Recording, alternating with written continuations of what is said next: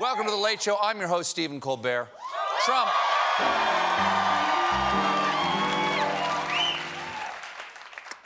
Donald Trump's been living it up since the Barr report on the Mueller report totally cleared him of half the charges. And that is a huge boost, and you can see it in his approval ratings.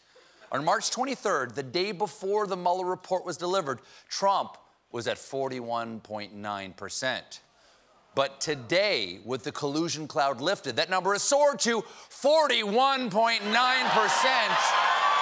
which is a difference of, let me see. What's that, 41 point, what's this?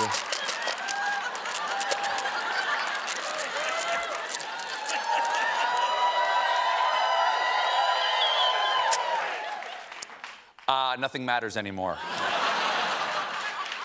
Barr's report on the Mueller report changed nobody's mind about Donald Trump, which is surprising.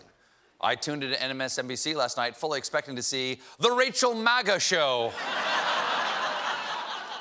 Okay, it was 1982 in New York. A young Donald Trump was plowing supermodels and in turn making each of them great again. Voters were also asked if they had a more or less favorable view of Trump after Mueller's findings. 39% said more favorable, while 43% said less favorable. So what? Let me get this straight. After finding out that he did not collude with the Russians, people liked him less. Wait, I don't... What? Wait. Sense, man. It don't make no sense. No collusion. Wait a second. I was hoping he was controlled by Putin, because that guy knows what he's talking about, unlike President Numbnuts over here. Still, big win for Trump. I mean, he has been rope-a-doping on this Mueller thing, okay, for 2 years. And now he finally has a chance to get on America's good side. Step one, take away everyone's health care, because Trump is trying to kill Obamacare again. Mr. Trump, you've just been cleared of collusion. What are you gonna do now? I'm gonna roll a diabetic off a cliff. Come on, sweetness, let's go. How dumb is this guy? In the midterms, he got his ass kicked because health care was the top issue for voters. Ow, oh, ow. That stove is hot. Let's try that again with something else. Why'd you zoom out? Zoomed out. It's a metaphor. It's just a metaphor, John.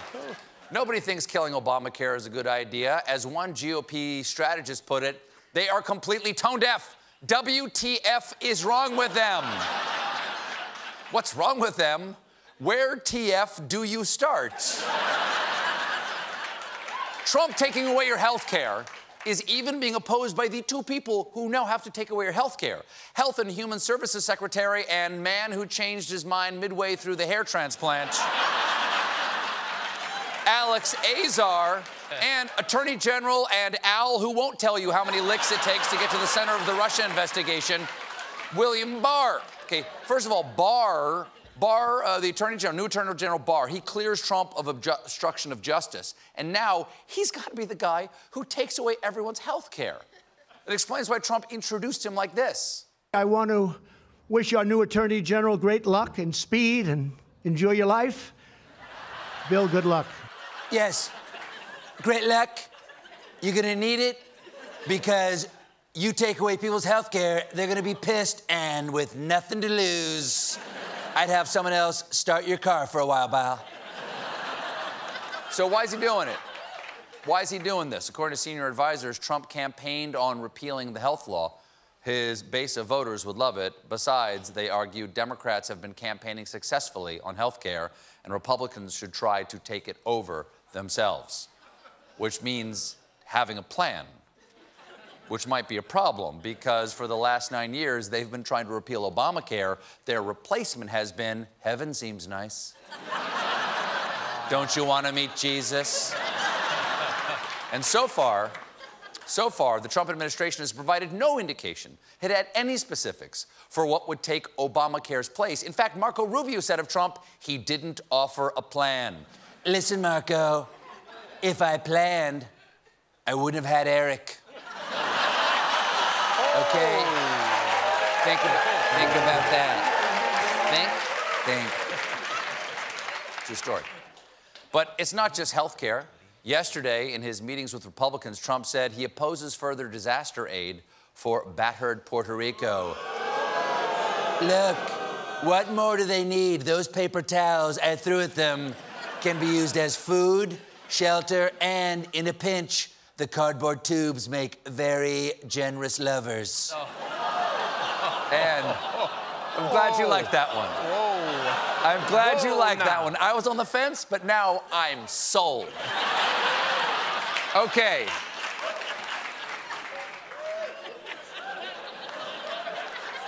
Okay. That's bad. That's bad. All of that stuff is bad. The healthcare, the Puerto Rico, that's bad. But it's not cartoon villain bad.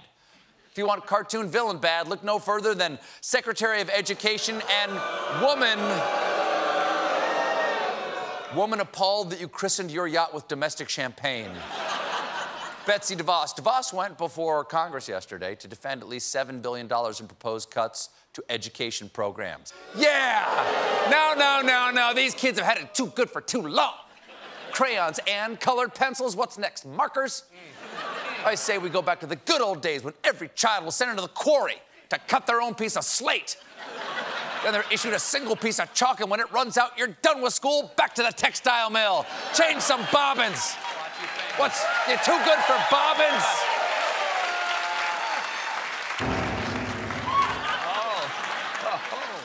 But it gets worse.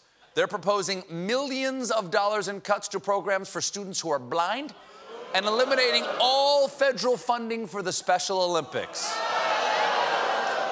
Now, obviously, it would be easy to say that that's evil, but it would also be accurate. Then, that's, what do we got? Healthcare, disaster relief, children, then there's global warming. Trump opposes the Democrats' Green New Deal, which proposes cutting greenhouse gas emissions to net zero by 2050. That's ambitious. But the plan says nothing about getting rid of cars or airplanes or cattle. Or as Donald Trump put it, I really don't like their policy of taking away your car, of taking away your airplane flights, of let's hop a train to California, of you're not allowed to own cows anymore. No airplane flights, no cows, not to mention flying cows. How are they going to jump over the moon now? That's why I'm calling for Space Cow Force, all right? It's time to return to the moon.